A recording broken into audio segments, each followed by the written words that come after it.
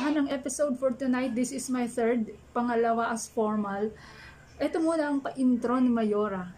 O, diba? Kasi meron na tayong intro, little by little na aral natin ang mundo ng vlogging. So, panoorin po muna natin ang aking intro at sana magustuhan nyo.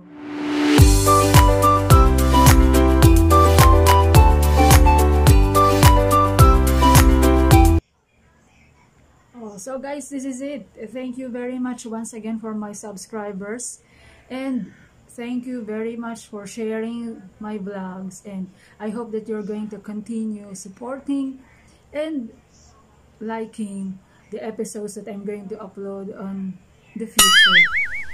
And right now, maybe you're wondering why I am into English speaking because two of my subscribers are from Taiwan, right? And which means that some kind of far outside the Philippines.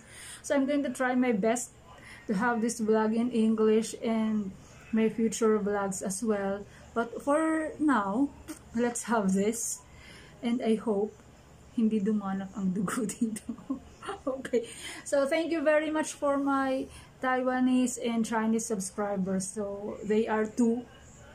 And I hope there will be more. Thank you very much once again. So for this episode, like what I have told you a while ago, we're going to have the facial scrub with the use of sugar and the purified water. Now, let us have a short discussion on why do we need to have some scrubbing on our face. You're going to do the scrubbing also with your body. Yeah, that's possible with the sugar, but for today we're going to have that on my face only, okay, because this is a facial cleansing episode. Okay, with the use of sugar and purified water, we're going to have the scrubbing to exfoliate our face. So why do we need to do that? By doing that, it leaves our skin fresh and looking healthy, because the exfoliation process removes the dead skin cells that clogs the skin.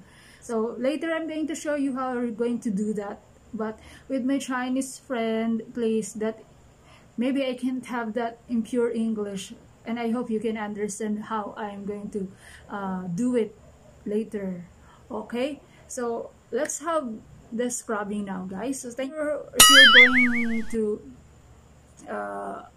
ask if lemon or other citrus is possible with the sugar, yes, you can have it. But if your face has no pimples, just like this one, or you don't have any acne, do not anymore combine lemon or citrus to the sugar and the purified water. The purified water and the sugar will do. That is enough for your exfoliation. But if you want to treat pimples and acne, use the lime or the citrus, the lemon, or whatever is available in your kitchen. But if your face has no problem, stick with water and sugar. Okay? So, let's do the scrubbing. Papakita ko na sa inyo kung paano ko siya gagawin. So, syempre kailangan natin yung ating asukal siya. At ang sikretong tubig inumin. Konti lang. Tapos, pag okay na siya, yun na. Medyo napadami yata. Pag okay na siya, umpisa niya lang. Huwag niyo nang pansinin yung eye bags ko, ha. Kasi nalalaban talaga siya. So, habang ginagawa mo yan, yung circle, ganyan. So, you're going to create small circles, big circles sa mukha mo. So, mamaya makikita nyo ang magiging effect na. Siyempre, ano lang, soft touch lang siya. Kasi siyempre, sensitive yung skin sa mukha natin. Kaya kailangan soft touch lang para hindi ma-torture yung skin. So, gawin nyo to, let's say, mga 2 minutes lang. Huwag over. Kasi, alam nyo naman, kahit saang bagay, pag too much, hindi na nakakabuti, diba? So, ulit, ang hinalo ko po ay yung aking sikretong purified water. Yung pa rin. So, kasi hindi masakit pagka diniretso niya yung asukal. So, kailangan medyo basain nyo muna nung purified. So, ganun lang. So, chismis-chismis tayo habang ginagawa ko to. Diba? O, ginang pansin nyo, naghahay yung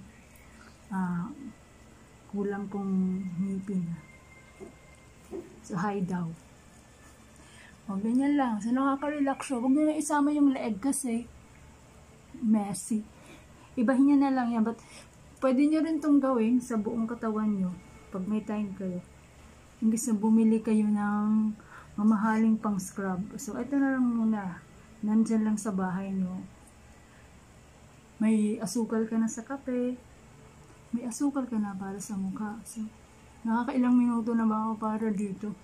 So, lagpas na siguro 2 minutes. Pero kasi nakakaaliw. Nakaka-relax kasi yung mga beads or yung grains ng asukal. Ngayon, ginamit ko ngayon ay washed. Pero, kung gusto nyo, pwede rin yung white sugar kasi mas refined yun. Kaya lang, pagka feeling nyo sobrang dull na, kailangan ng medyo mas malaki-laking butil. May pag-ubo. Okay, so nakikita nyo, diba? Banlawan ko muna to guys, ha. Tapos, balikan ko kayo mamaya. Eh, syempre, ang ipangbabanlaw ko pala ay yung purified water pa din. Yung secret ingredients natin, maski dito. So, this is it guys. After the scrubbing process, this is what happened to my face. And if you do this in your home, just comment down below what have you experienced.